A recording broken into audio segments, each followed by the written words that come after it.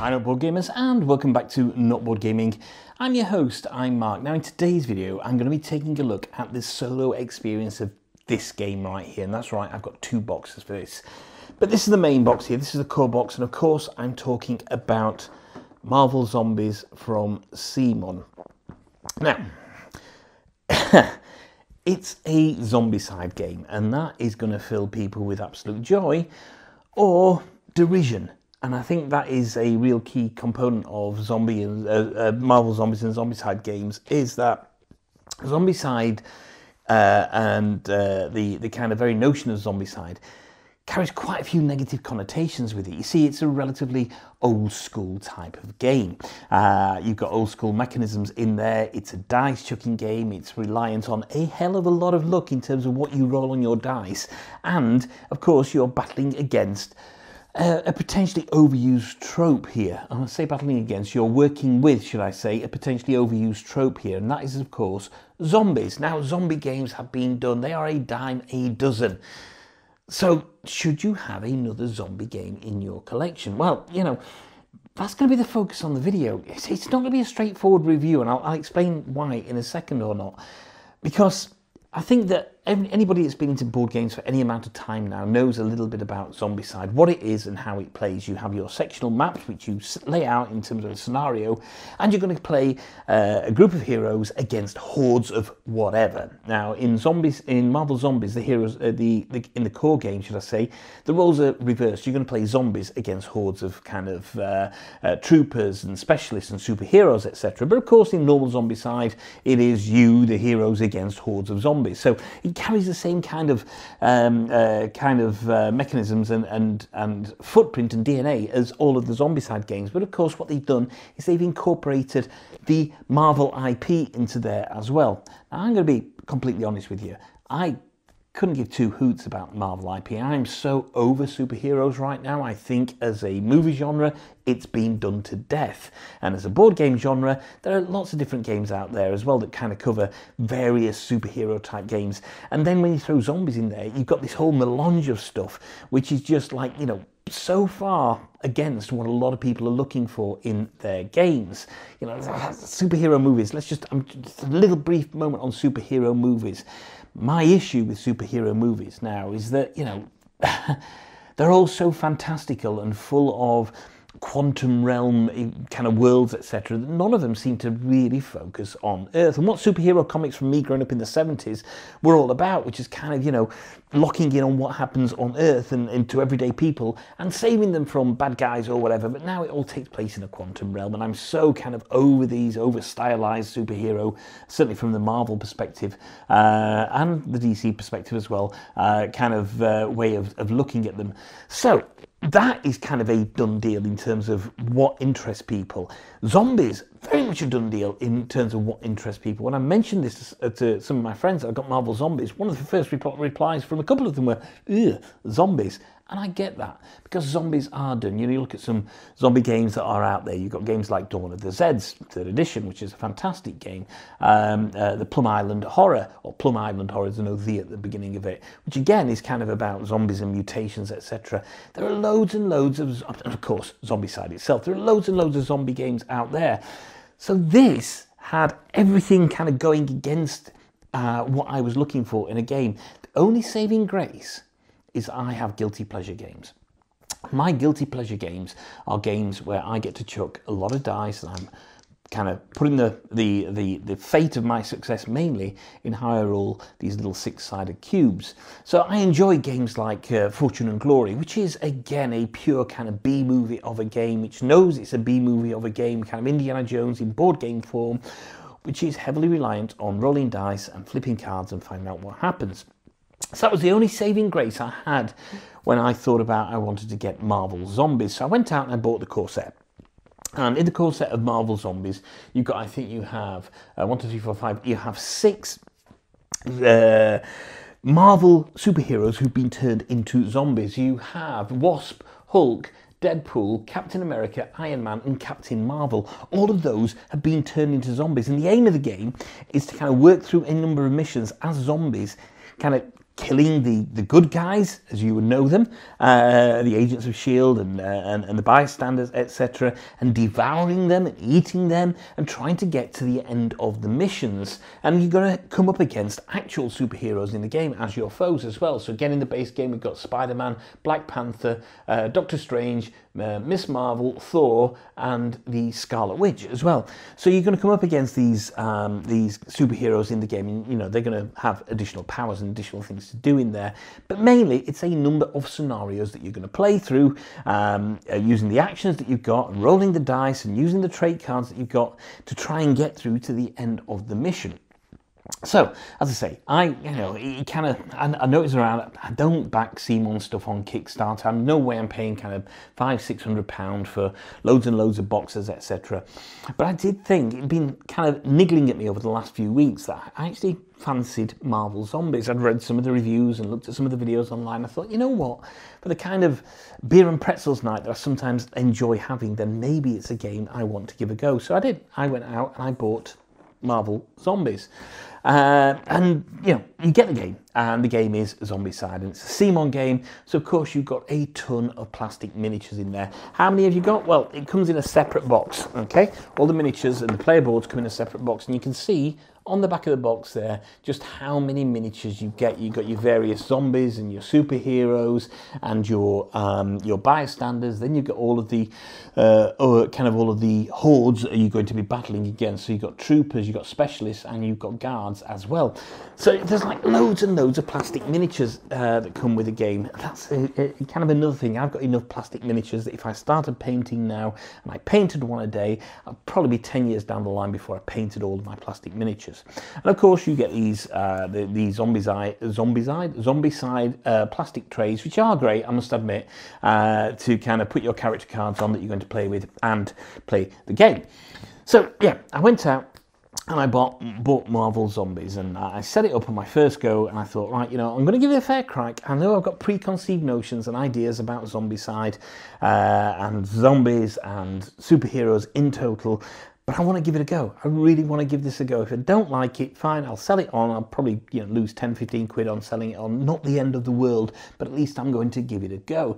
So I set it up and I played through the tutorial, which you really don't have to do because the rules are relatively straightforward.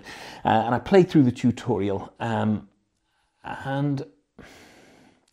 yeah, I liked it. And I thought, okay, fine. So maybe that is just kind of that new game honeymoon period. You know, you get a new game, you play it, you think, oh yeah, that was fun. I want to do that again. So then I set up a full scenario after the tutorial, and I played that in the same night, and I enjoyed it. And then I set up another scenario, and I played that, and I enjoyed it. And I'm thinking, hold on a second. This can't be the type of game. It's almost everything that I don't go for in board games sometimes, you know, these kind of lots of miniatures, lots of plastic from a company like CMON, who has weird pricing policies, and we'll come on to that in a second when I talk about all the expansions, etc. Weird pricing policies and what have you, and not necessarily a company that I go out of my way to kind of buy games from, but it started hitting kind of a real kind of a note with me that I was having a lot of fun playing this game. And yeah, I wasn't killing zombies, I was playing as zombies, but I was, you know, battling against hordes of humans and superheroes, etc. And that flip of narrative actually worked a little bit better for me. It actually made it feel less of a trope and more as something that I wanted to enjoy. Excuse me. So as I say, in the game you've got these, you can choose any of the characters that you want. Now as a solo gamer, you're going to have to play with a minimum of 4. Sounds like a lot, but in reality it's not a lot to manage, and each one comes with their own kind of their own card here. And here we can see the card for Captain Marvel. There we go, Captain Marvel there. And it tells you what they are. So you've got their health at the top, you've got their hunger along the side here, and I'll talk about hunger in a second. Then you've got their abilities and where they start on the board. So as you gain XP as you kill and kill and devour kind of the superheroes and the troops, etc., and the hordes, not the bystanders, but the hordes that are attacking you, you're going to start gaining XP. And as the XP racks up on your board, and you'll see this down at the bottom here, which is this slider here, you've got this little black slider that you'll move up, and you can see it's coloured there. It starts off blue, goes to yellow, goes to orange, then goes to red. And as that racks up, you can see on your card that you're going to get additional things to do. So the first thing, once you've got 7 kills, or 7 experience points, should I say, is you're going to move into the yellow, and that gives you an additional action. You see, you start off taking 3 actions, then you move on from there. And what actions can you take? Well, you can move. You can interact, so you can pick objects up, you can open doors, and you can do combat, basically. And that is, in essence, it. Now, there is, in terms of combat, there's 2 ways that you do combat, which is slightly different to normal Zombicide and certainly the hero mode, which I'll talk about in a second. So your attacks are the attack that it gives you on there. For example, Captain Marvel here has got Mighty Punches. I roll 2 dice, okay? A minimum of 2 dice, should I say. And I have to roll a 3 or above on there to hit, if you like, and then the hits I get to apply in a target priority order to whoever's in my zone on the board.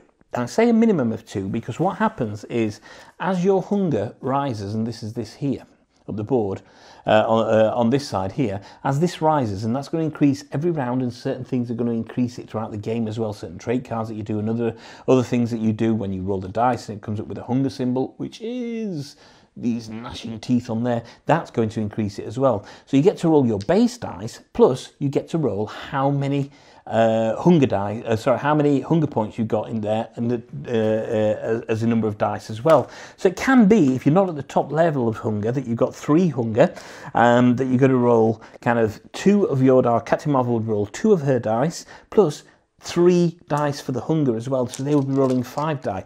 That would be good because that gives you obviously more chance of getting the 3s that you want.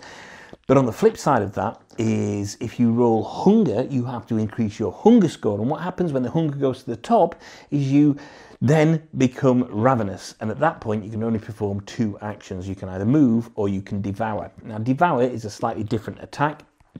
You're generally going to roll 1 dice. You can do it at any point. You're going to roll 1 dice, plus how many hunger dice you've got, and try and score above 4 or more on your dice.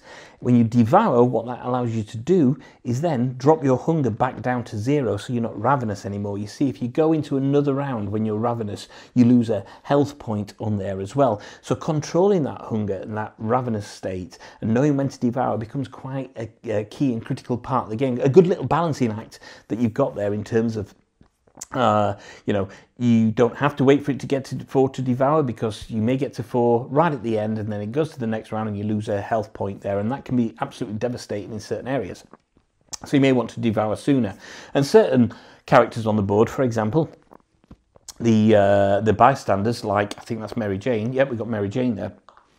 You can only devour bystanders as well. So you're going to have to devour at some point, not only to control your hunger, but also to devour the bystanders as well. So it's got that nice little balancing kind of mechanism going on there, that, it's almost a push your luck mechanism a little bit, because as good as it is to have more hunger on there because you roll more dice, it can ultimately be damaging because you're going to lose health points on there as well. So it operates slightly different to normal Zombicide and the hero mode of Marvel Zombies in that respect, in that this kind of push your luck element of hunger has a kind of a reward and a punishment level to it if you allow it to go on too long. So that is kind of the game in a nutshell. You're going to go around the board, you're going to try and complete various objectives, and generally they are picking something up, etc. And then once you've done everything that you can do, you're then trying to get to the exit. You're going to devour the bystanders, and when you devour the bystanders, generally you're going to get their cards. So for example, I've got Agent Coulson's card here on my was it on Wasp? Yeah, it was on Wasp, this, who devoured Agent Coulson, and that gives you a power that you can use throughout the rest of the game unless you replace this card. And this says, once during your turn you may increase hunger to perform 1 free ranged attack. And that becomes, again, important, is getting the right kind of combination of not only these bystander cards but also trait cards. Here's another deviation from Zombicide. Of course, in normal Zombicide you're going to pick up weapons and items. There's nothing like that to pick up here because superheroes don't use weapons. So you can choose to use one of your actions to pick a trait card up. For example, this one says discard before attacking and increase hunger. Enemies suffer -1 toughness to a minimum of 0. Those are generally single use, and your bystander cards are kind of continuous until you replace them on there, so you get to use them again and again. So you've got this nice little balancing thing going on, which kind of adds to the fun, and it's flipping some of the mechanisms on its head. And all of a sudden, everything's starting to mesh and to gel together. Now, you're going to find out that in the early parts of the game, maybe until you get to, like, you know, you've almost completed the objectives, or you have completed the objectives, and you're trying to get to the, the exit zone. Is that where the game really starts to ramp up? You see, what you're going to do is you're going to pull some of these cards out when you are doing the enemy phase, or certain other actions on the board, or certain areas on the board, and you can see on the left hand side here, it tells you how many are coming out based on what colour the highest experience of any of your players is at. So getting that extra experience is really important because it allows you more actions, it allows you more variety in what you can do. Of course it does, but it also means that you're going to start increasing the level of what's on the board. So it starts off fairly manageable. You know, you probably get to the end of the first round, and whatever heroes were on there, your zombies have managed to eat or devour, etc.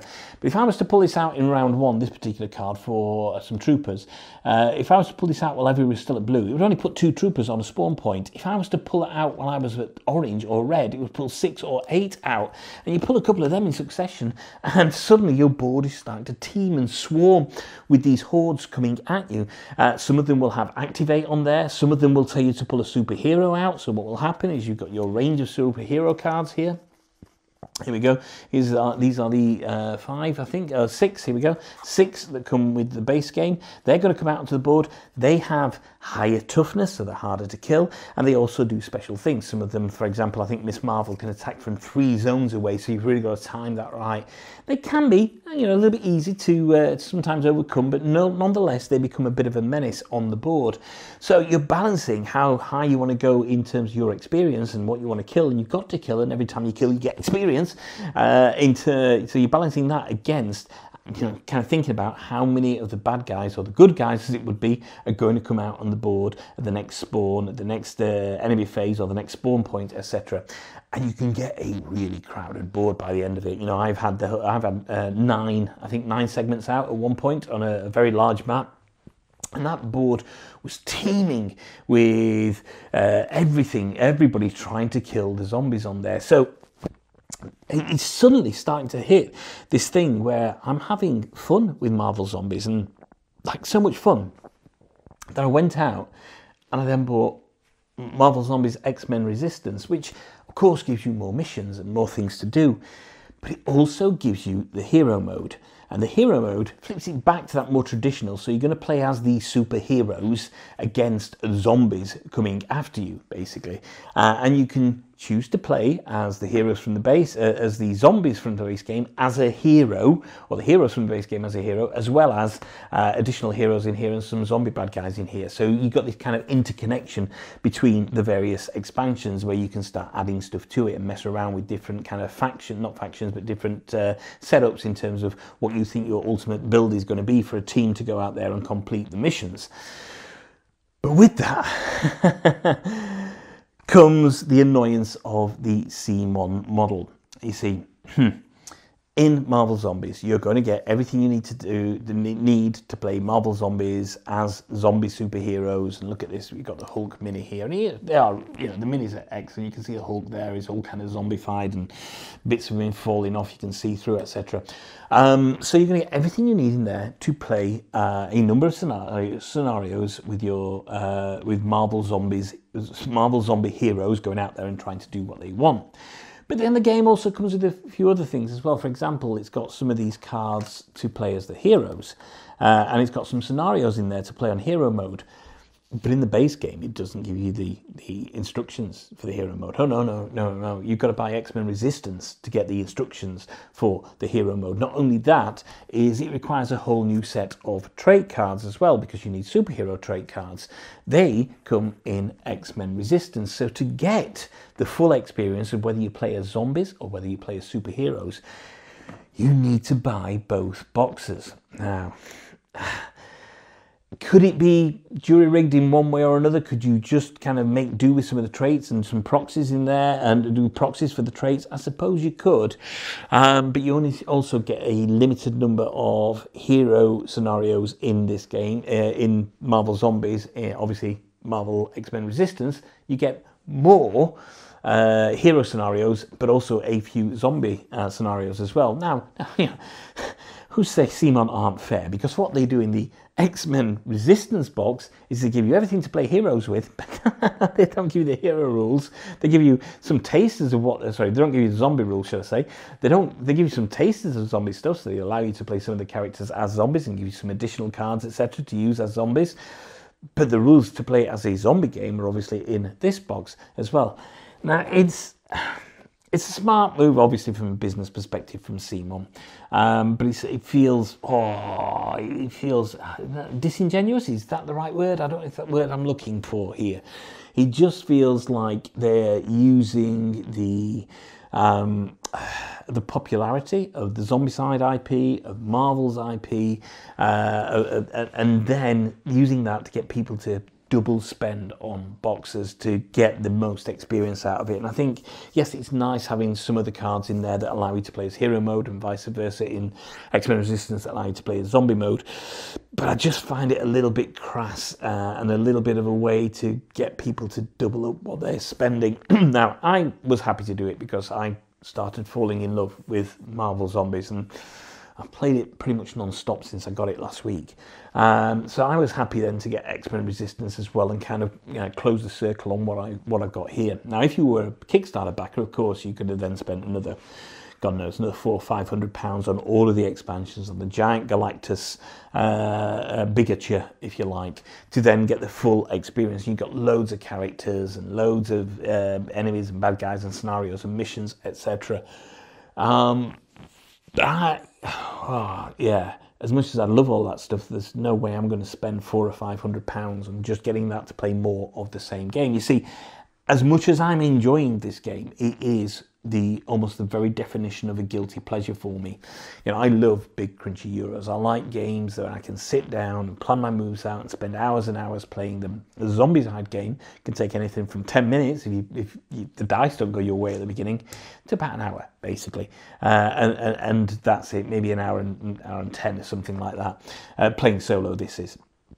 So they're not deep and crunchy games. In terms of strategy, it's relatively short-lived. You know that whatever you do could be foiled or made by the dice that you roll on there and what happens in these spawn points. So don't go into it thinking it's a strategy game. Go into it thinking it's an old-style board game where you're rolling dice, you're moving, and you're combating and fighting and just trying to survive to the end of the scenario. So yeah. Did I then want to spend another £400 or £500 on everything for Marvel Zombies? As much as I'd love to have everything, I don't think it's something that I'm going to do. I may well get one more expansion or two more expansions at kind of 40 quid a pop for this, but there's no way I'm going to go down that rabbit hole of kind of actively searching everything out and having a look for everything for it. Now, that is the CMON model, of course it is. They make their money by selling huge quantities of the games that they produce and by providing these kind of the additional ways for you to spend your money. It feels like a bit of a trap, and certainly by splitting the hero mode and the zombie mode up into two boxes that you have to buy separately, but teasing you in both of them, is a bit of a trap. Everything else is purely kind of, it's at your will and at your disposal as to whether you want to go down that. I'm very happy with everything that I've got here. I'm happy that I spent the money on these, and I'm happy that the experience works for me. There's no way I would have bought this had I not really, really enjoyed the experience that I got with Marvel Zombies. But as I say, I do. I can't put my finger on why. I'm having just a lot of fun with it. I enjoy setting it up. I enjoy the early stages and thinking about who best to go in for the kill. Who do I want to have those powers most? How can that best serve the rest of the team? And then I enjoy seeing the pandemonium unfold on the board itself. So I am enjoying all that kind of stuff. But it's really, you've got to think about, do you want to spend 80 or 90 quid on a base game where you know it's going to be chucking dice, playing as superheroes, all right, zombie superheroes, albeit, and only getting kind of, I don't know, 60% of the game or 70% of the game, because the other 30% is going to be in another box you've got to spend more money on. And then if you want to expand that experience, you've then got to spend more and more and more. And that is a problem for it. You know, at the price range that it's at, I think, you know, you can get it in some shops. They're charging like 110, 115 pounds for it in some shops. I picked it up for less than that. That's a lot of money to throw down, and at those kind of levels, it's going to appeal to Zombicide fans, Marvel fans, and the curious like me. And they got me. They got 2 boxes out of me by kind of hooking me in on the first box and making me buy the second box. It didn't make me, but teasing me on that second box to actually, you know, say, yeah, I'm enjoying the experience enough. I'm willing to spend that extra 80, 90 quid, whatever it cost me, to get that second box. And that's a rounded experience for me. So, out of the 2 modes then, so you have the zombie mode and the hero mode. Which do I prefer? Now, I have played both. I played the hero mode 3 or 4 times, and I played the zombie mode about 8 or 9 times now. And I think that shows you where I prefer. The hero mode is absolutely fine. It gives you all of the same stuff, and you know, you get to see the superheroes as they were intended and use them as they were intended. But I really enjoy playing as the zombie mode. I think that the kind of push your luck element on this, on the hunger, kind of spills it over for me. You get power in the superhero mode, and that builds. You can build that up, and then you can spend that power to do additional things. And it feels a little bit more traditional, whereas the push your luck element of the hunger, and whether you're going to go ravenous or not, kind of makes a massive difference for me. So personally, I prefer the zombie mode. I will still play hero mode quite happily, but I do prefer the zombie mode. Your opinions may vary on whether you're kind of, you know, wanting to play zombies and eat people or not. So yeah, Marvel Zombies, probably going to end up being my most played game this year. And I know we're only in kind of April time. Probably going to end up being my most played game this year. And it's a game that I recommend if you know what you're getting into, and that is an IP heavy, old school mechanism, dice chucking look fest to a certain degree. It has a certain amount of mitigation, that plays relatively quickly, that can be very, very swingy, that has zombies and it has superheroes in it. But I'm enjoying it so much. I'm having so much fun. The fact in just over a week I've played, what's that, 12 games, something like that. 12 in less than a week. No, about a week, yeah. I played about 12 games of this. Just shows that I'm really having a great time with it.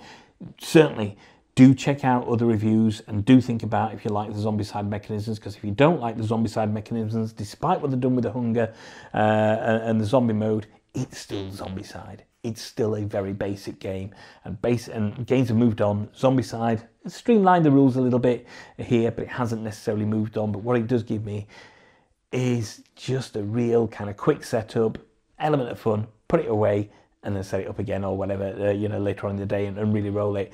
So I'm loving Marvel Zombies. So it's probably going to end up being my most played game of the year.